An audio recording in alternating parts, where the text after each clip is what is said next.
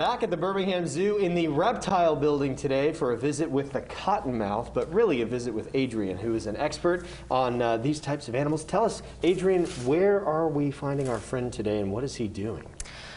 So this is our cottonmouth here. Cottonmouths are aquatic venomous snakes. They're the more aquatic venomous snake that we have. In Alabama, we have 6 venomous snakes in total. This guy right now, you can see he's blue at the moment, so that means he's going into his shed cycle. And so their eyes turn blue as the shed is detaching from the rest of his body. How often do they shed? So it depends entirely upon the age and the size of the snake. Okay. So if you have a baby snake, they're going to be shedding more often because they shed as they grow. And now, a lot of people see a cottonmouth, even on paper, they know, oh, that's a bad snake. And it is native to Alabama, so a lot of people here are familiar with it.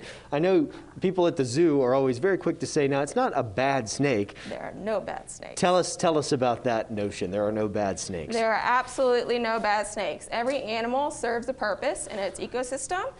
These guys eat quite a few fish and frogs in the wild. They are a predator in the ecosystem, and to take any sort of animal predator out of the ecosystem can start destabilizing ecosystem itself. You could have more of an overabundance of amphibians if these guys aren't eating them. These handy little placards here in the reptile building show you that they're native to Alabama and much of the southeast and the Midwest even. Are these only found in certain regions? I see there's a cutout. It's like it's not native to Atlanta, Georgia, for example. What determines where these guys go?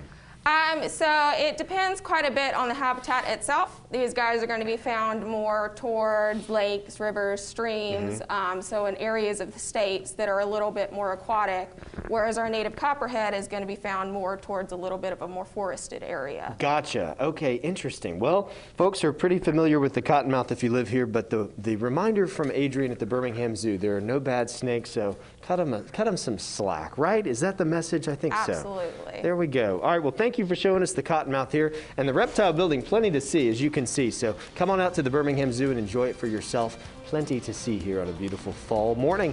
And we'll be right back here on the CBS 42 Morning News.